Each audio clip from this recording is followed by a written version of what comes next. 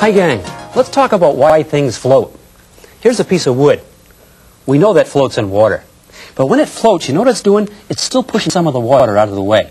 And that water it's pushing out of the way holds it up. Turns out the weight of the water pushed out of the way equals the weight of the wood. How about a piece of clay? Ah, yucko, it sinks. But I'll tell you, when it does sink, it's still pushing some water out of the way. But not enough. Not enough. The weight of water pushed out of the way is less than the weight of the clay. But you know what I can do? I can take this clay and squeeze it out. I'm not making it heavier. I'm making it bigger. And I can make it bigger so that when I put it in the water again, watch this. Ah, now it's pushing enough water out of the way to hold the boat up.